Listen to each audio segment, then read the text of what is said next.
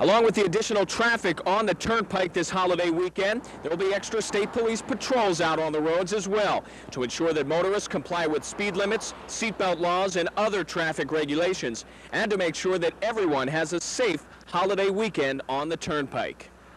The first victim went down into that tank to try and unclog a drain. When he didn't emerge, the second victim went in to try and help, but he was immediately overcome by the fumes as well. And when rescue workers arrived on the scene, they realized they were too late to save the men.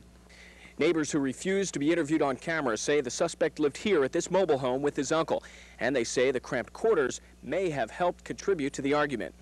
For fans who are starved for baseball during this strike, the minor leagues could be just the ticket. The parking's free, the hot dogs are still $1, and you can come out and watch tomorrow's major leaguers today. Every day here at Camp Cadet is completely structured for these young people. They're up by 6 a.m., they're in bed by 10, and all day long they do exercises, drills, and even have some fun as well. This symposium helps these teachers learn new techniques that they can take back to their own classrooms this fall. It's also a way to share ideas and experiences with other area teachers. You may think that starting school early would be a bummer for most students, but those I spoke with didn't seem to mind. They'll be able to get an extra week of work and get a jump on summer vacation next June. In college football news, the Penn State Nittany Lions will be without their leading tackler for the first 2 games of the season. Linebacker Brian Gelshizer has a sprained knee and is expected to miss the Lions' season opener against Minnesota on September 3rd, and he could also miss the home opener September 10th against Southern Cal. Well, the news in baseball today is no news. Day 15 of the baseball strike, and there is no end in sight. The owners and players broke off talks yesterday. No new talks are scheduled. Players' union officials say that the next round of talks may not happen until the middle of next week at the earliest, and the owners are talking about the possibility of playing the World Series later than October at a warm weather neutral site. Minor league baseball tonight, the Reading Phillies visit Bowie, and the Harrisburg Senators host New Haven. Mr. Floriati says he wants the landlord of 1011 to clean up the trash and get rid of the roach problem, and if the landlord doesn't take care of it, Mr. Floriati says he will. Residents here on Ashland Street wanted the township to pick up the tab for the paving of this road, but when their request was denied, they took up a collection and raised the money for this new road themselves. Shade says tearing down this historic building and replacing it with a state-of-the-art office complex will add to the revitalization of downtown Reading and add hundreds of new jobs to the local economy. The proposed Civic Center would include the renovation of the Raja Theater, which would be used for smaller events, and the construction of a new multi-purpose arena here at 7th and Penn, which would be used for concerts and larger events. And the mayor says a new arena would mean great things for downtown Reading. If you're planning to stop by the Cherry Fair, bring your appetite, because you'll find all kinds of delicious foods made with cherries. The accident at this unmanned pumping station was caused by a mechanical malfunction and human error. City officials say a new system will be put into place to ensure that this kind of mishap doesn't happen again. Everyone involved with Hogar Crea is a recovering addict, dedicated to helping other addicts overcome their addictions and spread the word about the dangers of drug use. Well, reports out of Columbus, Ohio say that former heavyweight champion Buster Douglas entered a hospital yesterday and has improved after slipping into a diabetic coma. Douglas is best known for knocking out former heavyweight champ Mike Tyson in Japan 4.5 years ago. Hi, everybody. I'm Mike Rossi. Scott's off tonight. The Flyers made a move to shore up their defense today. We'll tell you about that in a minute. But first, the Phils and Padres wrapping up a series in San Diego. The Phils trying to rebound from last night's 7-2 loss and get out of San Diego with a win. Score tied at 1 in the 4th. Milt Thompson with the seeing eye single. Todd Pratt comes around to score. The Phils go up 2-1. Padres come right back, however, in the 4th. Phil Clark, forget about it. It's a 2-run shot over the wall and left, and the Padres take a 3-2 lead off Phil's pitcher David West. Meanwhile, former Philly Donnie Elliott, remember him on the mound for the Padres? He strikes out the side in the 8th with the bases loaded. He gets Jordan right here. He gets Incaviglia right there, and he also would get Todd Pratt. And Donnie Elliott is cruising along, trying to preserve the win. Bottom of the 8th, the Padres get some insurance. On the RBI single right here by Eddie Williams, Craig Shipley scores to make it 4-2. The Padres would add one more to go on to win 5-2 the final. WLYH TV 15, CBS for York. Tonight, the two-time defending Super Bowl champions get a final tune-up before their season opener against the Steelers. Barry's boys travel to Bayou Country to face the Saints and their new quarterback, Jim Everett. It's the Saints and the Cowboys on August 25th, 1994, in the Sports Corner.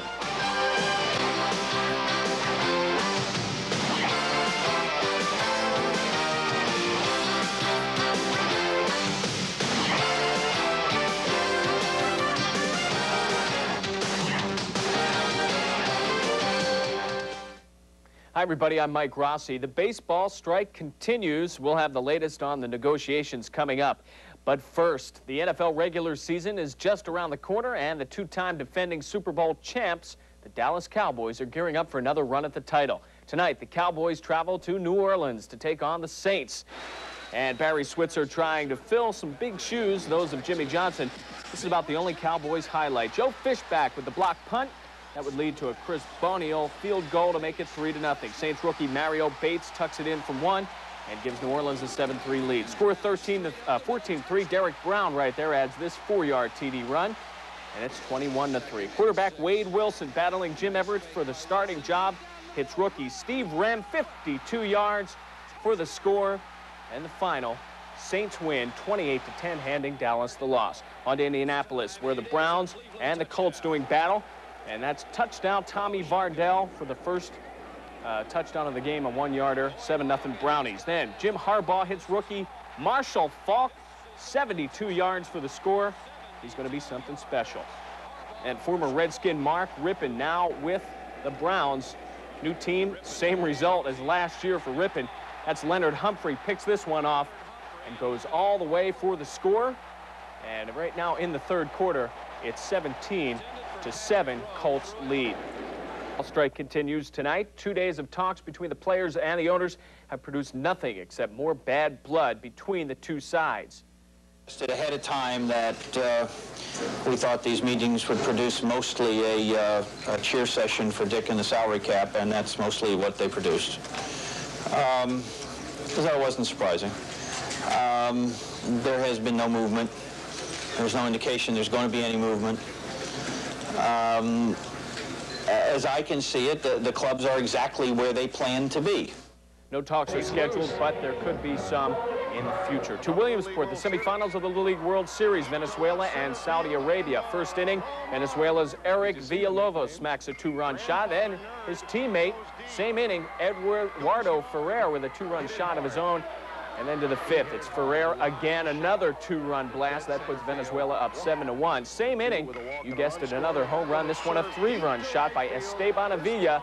That makes it 10-1, and that was the final. Venezuela goes on to win the championship. They'll take on Northridge, California. Well, another World Series, this one in golf from Akron, Ohio.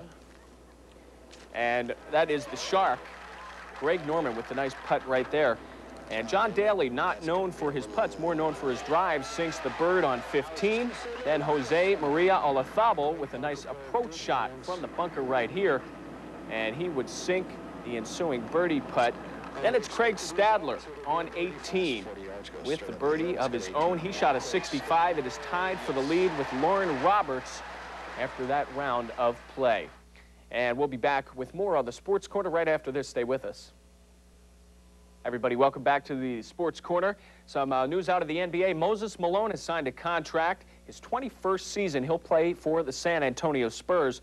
He's 39 years old. He spent last year, of course, with the 76ers. From the NFL, pro football, Pittsburgh's place kicker Gary Anderson has reported to camp, decided to end his holdout. He was asking for a contract extension. He wanted about $1 million for a new contract. That's going to do it for us here at the Sports Corner. Thanks a lot. Have a great night.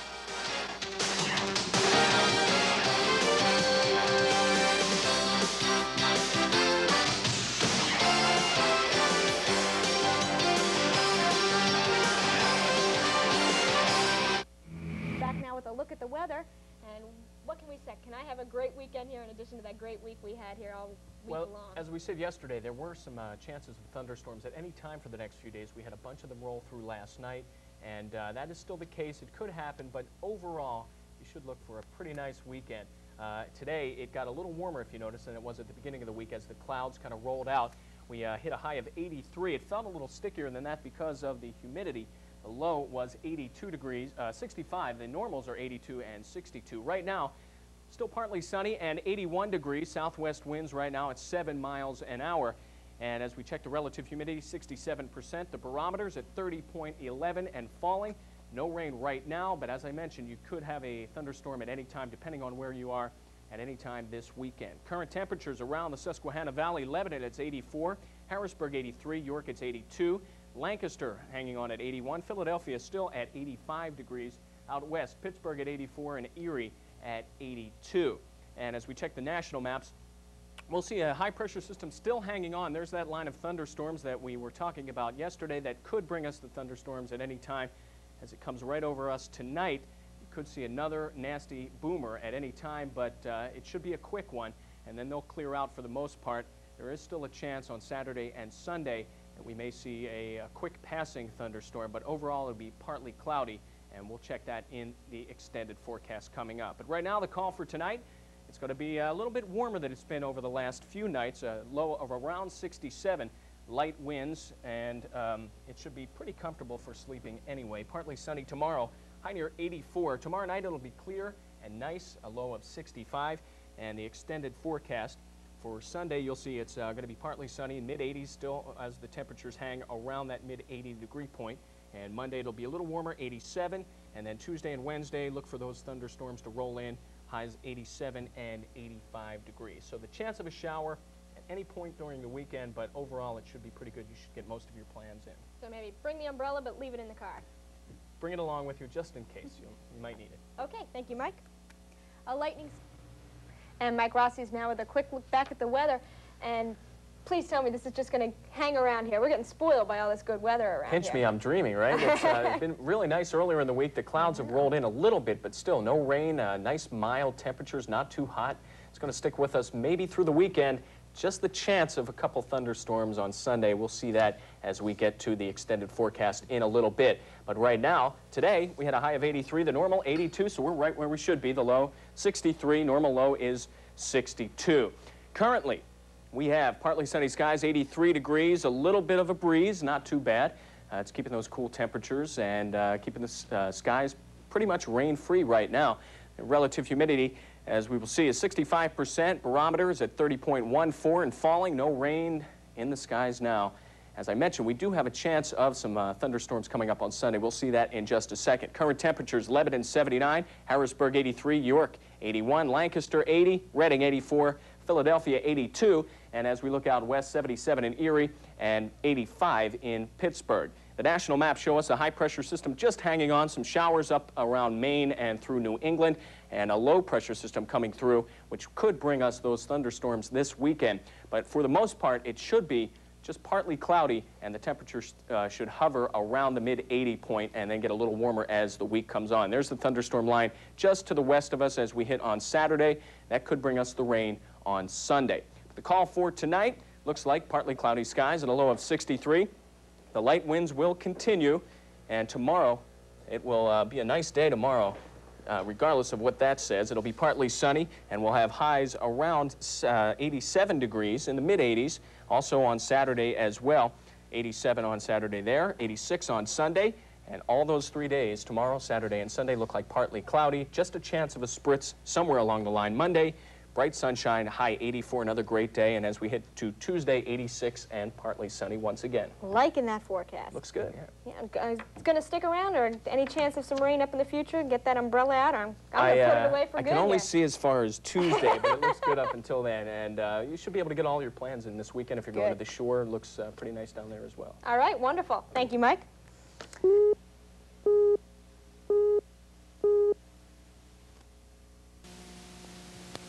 When it was dedicated in 1939, Lebanon High Stadium was viewed as one of the finest outdoor sports facilities in central Pennsylvania. But over 50 years of use and decay have taken its toll.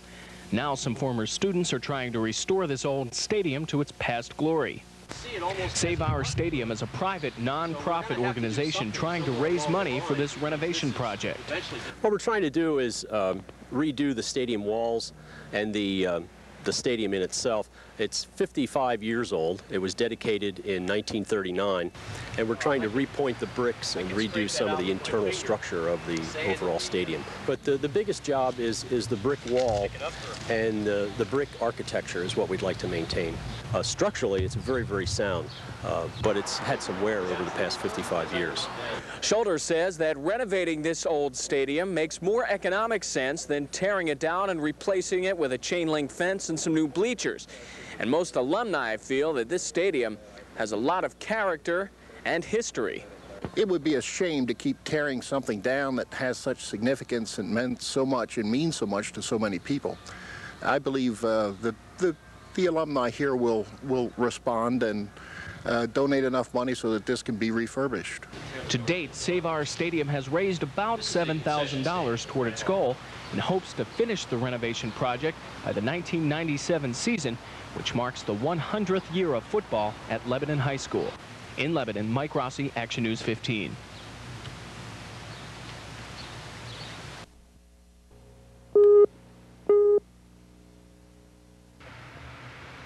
A fire last March at this house on the 1000 block of Penn Street has caused big problems for neighbors who live next to the house. But it's not smoke or water damage that has these neighbors upset. The problem is roaches. Thousands of these creepy critters have invaded the home of Basil Floriani and other homes on this block. The roaches are so bad, people who live here say they can't even eat or sleep at night. We can't sleep at night. When we do sleep, it's with the light on, because we don't want them to, come walking up on us. It's awful. We can't, every summer we used to sit out here on the steps in the evening, and we can't do that. There's roaches coming over all the time, and if it's not the roaches, it's the spray that we put down. We don't want to sit down on them because of the spray, but we never had this problem before. The Florianis took their concerns to the city, and officials ordered the property owner to exterminate the house. But the roaches won't go away. The Florianis are fed up.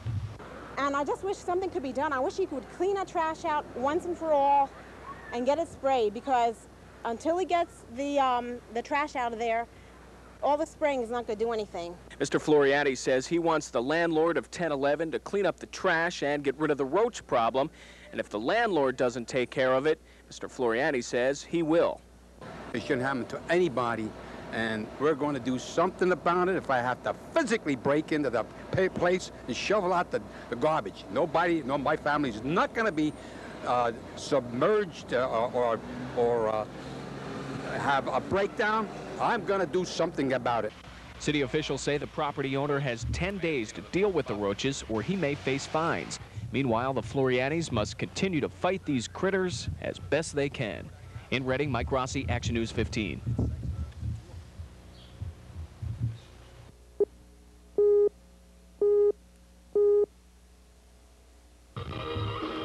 A little bit of Broadway has come to downtown Reading. The musical West Side Story is being performed this week at City Park. Production crews were working on the many technical aspects of the show, and the cast members were busy rehearsing their lines this morning for what promises to be a great performance. Absolutely, absolutely. This is not to be missed. This is absolutely not to be missed in Reading theater history. Buy your ticket, get your butt down here, see this show.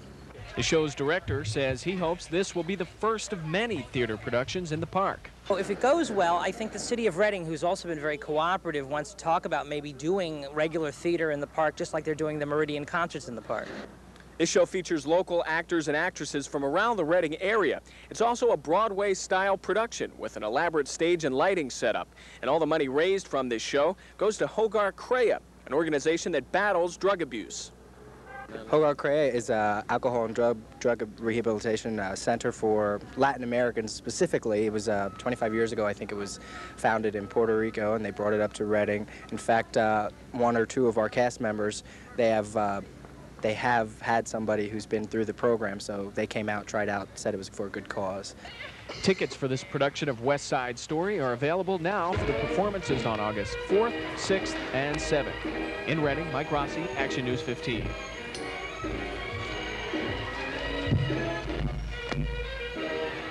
Mike Rossi takes us to the Pennsylvania Turnpike tonight, where officials say they're gearing up for the busy weekend. As this holiday weekend approaches, many people will hit the road for their last trip of the summer. The Labor Day weekend is usually one of the busiest traffic weekends on the Pennsylvania Turnpike. Officials say construction should not cause any additional congestion on the Turnpike this weekend. They also say there are a few steps drivers can take to make their trip safer and more enjoyable. We have the call boxes where if they have an incident, they can report it immediately right to the state police and get help. We have the service plazas. We hope they'll stop so they don't get fatigued on their trip and take a little rest. In our reconstruction zones, we will have them open to the extent that it is possible. That means that for the most extent, they will not impede traffic during the holiday season. Along with the additional traffic on the Turnpike this holiday weekend, there will be extra state police patrols out on the roads as well to ensure that motorists comply with speed limits, seatbelt laws, and other traffic regulations, and to make sure that everyone has a safe holiday weekend on the Turnpike. Our patrollers are going to be out emphasizing a 55-mile-an-hour speed limit by strict enforcement. We're asking motorists to stay alert, to drive defensively, to not become fatigued and try to continue a trip. When they find themselves getting tired, to pull over, to take a break, and just drive very cautiously because there's going to be a lot of traffic on the roadway. Turnpike officials hope that you will take it easy on the roads this weekend, and they want you to know that you're never alone on the Turnpike. In Mount Gretna, Mike Rossi, Action News 15. Sports is from Hershey Foods tonight. It's all part of a special business expo. Action News reporter Mike Rossi has more. Dozens of minority and women-owned businesses were participating in a business expo sponsored by the Hershey Foods Corporation. It's the 7th annual Business Supplier Day.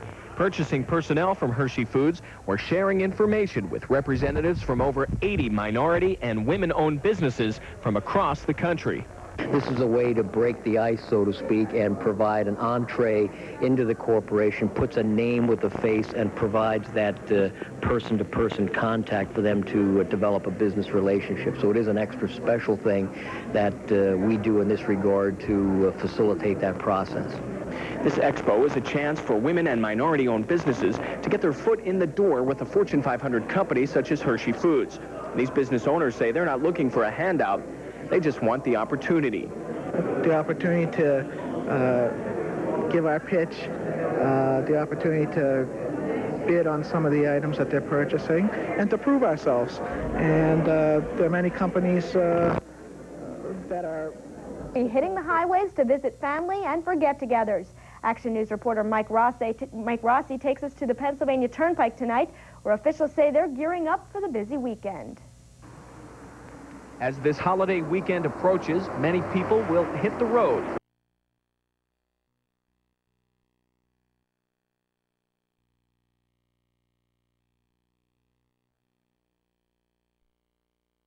Turnpike officials hope that you will take it easy on the roads this weekend, and they want you to know that you're never alone on the Turnpike.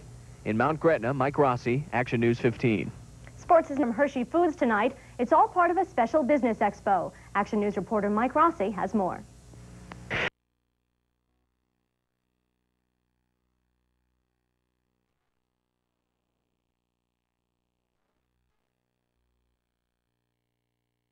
Fat from the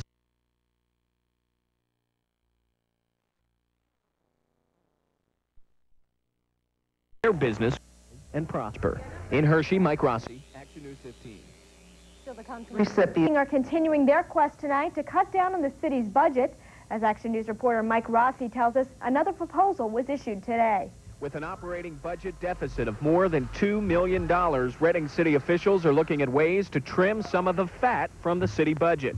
The latest idea comes from City Controller Tom Diana. He has proposed a plan to reduce comp time accumulated by city management employees. Currently, these managers must take comp time in lieu of overtime pay. This comp time can be used like vacation time, and according to Diana, some city managers have plenty of time coming to them. There's 40 management employees in City Hall who have over 100 hours of comp time, which is equivalent to paid vacation, up to 1,930 hours for the top amount, and I think this is clearly unacceptable. This proposal includes a cap on the amount of comp time a city manager can accumulate, and according to Diana, this new comp time policy would bring Reading more in line with other cities in the state. Other than Pittsburgh, all the other cities have tighter controls over comp time usage than Reading, including Lebanon, by the way. Initial reaction from the mayor and city council has been positive, although the mayor says there is a need for a more in-depth look into this problem. The compensatory time issue actually does have to be looked at in relation to overall work responsibilities, and actually the busiest people and the hardest workers are going to rack up the most comp time. And if that's true, then I think the total compensation packages that are available to some of these key bureau people maybe needs to be revisited also. While no action on the comp time issue is expected anytime soon, most agree it's a problem that needs to be addressed. In Reading, Mike Rossi, Action News 15. Members of Ralph Larson's are still concerned with bacteria threatening their tap water tonight, and those affected are being asked to boil their water until further notice. Action News reporter Mike Rossi has more. Some 29,000 residents in the Hershey, Palmyra, Annville area are still being advised to boil their water before using it for internal consumption. The advisory has been in effect since Saturday when testing at the Pennsylvania American Water Company uncovered high levels of E. coli bacteria in the water system. So on Saturday, we read a number of bacteriological samples that were collected in our service territory, and several of them had the presence of coliform bacteria. We immediately contacted our Department of Environmental Resources and determined with them that because the bacteria were present in the system, that we should issue a precautionary boil water advisory. Officials aren't sure how long this advisory will remain in effect, but they're telling everyone to boil their water for at least 1 minute before using it. Or you can do like they're doing here at Lebanon Valley College and use bottled water instead. Students at Lebanon Valley College are receiving free spring water to use until the contamination problem is solved. It's been like a really big annoyance, and it's just the showers, everything. You can't get a shower, you can't brush your teeth without like using spring water, and it's just been a really big annoyance. Meanwhile, crews continue to try to find the cause of the contamination, which can cause diarrhea, nausea, and several other symptoms. Anyone experiencing any of these symptoms should immediately consult a physician. In Hershey, Mike Rossi, Action News 15. PennDOT's a month away. Election officials and candidates alike are getting the word out to encourage people to get out and vote. In Lebanon, one group's making that process a little easier for certain county residents. Action News reporter Mike Rossi has the story. For many disabled Americans, casting their vote on Election Day can be difficult. Although many polling places are now accessible to the disabled, voter registration can still be a challenge. But one Lebanon Valley organization is trying to make it easier for disabled persons in the area to register for the upcoming election. Developmental and Disability Services of Lebanon Valley is holding a field voter registration drive to aid disabled voters. We felt that perhaps they didn't know really where they could go to register to vote. They were not familiar with the voting apparatus if they did want to get out to vote.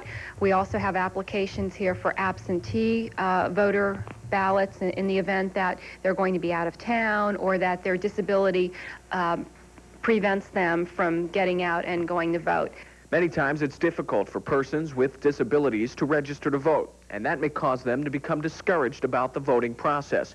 But this program offers assistance and information on registration and makes that voting process a lot easier. Well, I think it encourages those people who maybe have a physical disability and can't get out to a regular area to register to come into our facility, which is already handicapped accessible, and we're knowledgeable in assisting people with disabilities, so it makes it a whole lot easier for them and probably less threatening. Anyone who could not attend this field voter registration drive can receive assistance by contacting Developmental and Disability Services of Lebanon Valley. In Lebanon, Mike Rossi, Action News 15. Employees of the Pennsylvania Department of Labor and Industry are celebrating Hispanic Heritage Month. The theme of their celebration is Hispanic Vision, Future Challenges and Opportunities, and the program highlights the experiences and culture of Hispanics in the United States. The program is designed to create better understanding within the Department of Labor and Industry to help those in the department work better together. Well, it's always important to recognize cultural diversity, and in our department, we deal so much with the public that it's important for our folks to really understand the differences between people and the similarities. This program is a celebration of Hispanic culture and helps bridge the gap between Hispanics and other ethnic groups. And with more than 300,000 persons of Hispanic descent in Pennsylvania, it's important to share cultural experiences and create a better understanding among everyone. I think it builds a better understanding both within the department and between the department and the people that they deal with. It's a learning experience. It's a way of telling people, you know, we have these difficulties when we come here. And we are here for many different reasons, because each group has their own personal reason of coming here. Governor Casey has designated September 15th through October 15th as Hispanic Heritage Month in Pennsylvania to honor the contributions and accomplishments of the state's Hispanic population. In Harrisburg, Mike Rossi, Action News 15. Lancaster General Hospital unveiled its new health tells us tonight. This year promises to be a flu-ridden one. Some local senior citizens were taking advantage of free flu shots today. It's all part of the American Lung Association of Central Pennsylvania's effort to immunize those who are at high risk of contracting influenza. This is expected to be a severe flu season, especially for the elderly and persons suffering from lung disease and other ailments. According to the American Lung Association, the flu is much more than just a bad cold. It can also be deadly. A lot of people think that influenza is just a bad cold. It is not. It is a very serious lung infection, and it can kill you. And it's a lot better to get the flu shot and not get the flu than to have to take the complications that may come with getting the flu. With experts predicting a severe flu season this year, the American Lung Association is urging everyone, especially those 65 and older, to get a flu shot, which can reduce the chance of getting influenza up to 75%. Okay. And it doesn't hurt. Yeah, approximately 75% of people who get the flu shot will not get the flu. Of the other people who still get the flu, it will probably be much less severe than it would have been had they not gotten a flu shot. People 65 and over have about 100-fold more complications than people under 65. So it's tremendously important that they have this as a part of their preventive health care. The American Lung Association says that about every 10 years, a flu virus strain appears that is dramatically different from other strains. So they urge everyone to get a yearly flu shot in order to reduce the chance of getting the flu. In Harrisburg, Mike Rossi, Action News 15. Sports is next and has more. Reading Education Center now has a state-of-the-art computer system thanks to some local businesses. The VF Corporation, Meridian Bank, and IBM came together to purchase the new system at a total cost of $700,000. School administrators had asked for 2 new computers for the school and wound up with 70. There are 300 kids. 2 computers would hardly give anybody any airtime, let alone teaching time. So we began to think a little bit outside the box, and that turned into a requirement to have a full-scale computer lab and to have teaching units in every key classroom. These computers enable teachers to target the specific academic needs of each individual student and design a curriculum based on those individual needs. And they also allow the teachers to keep track of the performance and progress of each student in the classroom. Every student in here could be working on something totally different. We would know exactly what they're doing. We will know how many things they have correct, how many things they have wrong. We can then tailor remediation for that. The computers are proactive or kid active. They actually help the student along and say, try this, try that, or seek help. The Reading Education Center is an alternative learning institution that helps kids from at-risk backgrounds. These computers help give this school and these kids the edge they'll need to have a successful future. I want to go to a business school, so this will give me some background on that. Because everywhere I go, I see computers, you know, everywhere, cash registers, or, you know, everything. In Reading, Mike Rossi, Action News 15. Still to come tonight on Action News, some chance at instant fortune. The Pennsylvania Lottery's introduced a brand new game, and as Action News reporter Mike Rossi tells us, it's all in the cards. Lottery players in Pennsylvania have another way to win. It's the brand new Hearts and Diamonds game from the Pennsylvania Lottery. The first drawing for the new game is tonight, and players are lining up to take a chance at the $20,000 weekly jackpot. But this game is different from other lottery games. This is an all quick pick game. Just like in regular cards, nobody picks their own cards. In Hearts and Diamonds, you'll go to your retailer, you'll ask for a Hearts and Diamonds ticket, you'll press a button on his machine, and you'll get a ticket. If your 5 cards match our 5 cards, you can win up to $20,000 or even more. This new lottery game is expected to bring in about $26 million a year, and that's good news for the state. And the good news for those who play this game is that the odds of winning are much better than other lottery games. Actually, as jackpot games go, the odds are pretty good. They're 65,000 to 1. Now, Cash 5 is a 565,000 to 1 game. Wild Card Lotto is a 6 million to 1 game. Super 7's a 14 million to 1 game. Lottery officials hope this new game will boost sales, and players are hoping the low odds will mean big bucks. Well, it can go up to 20,000, I heard, so that would be pretty nice. Sales for Hearts and Diamonds have been strong, but retailers believe they'll get even better once people see the new game and understand how to play. A lot of people don't understand exactly what's going on with the game, and even after you explain it to them, they don't understand. And once it's drawn, I think they'll see and they'll say, oh, wow, that was really easy, and play it. So if you play Hearts and Diamonds, here's hoping that good luck is in the cards. In Lebanon, Mike Rossi, Action News 15. Sports is next tonight on Action. Controversy continues within that city's fire bureau. Action News reporter Mike Rossi has the latest developments.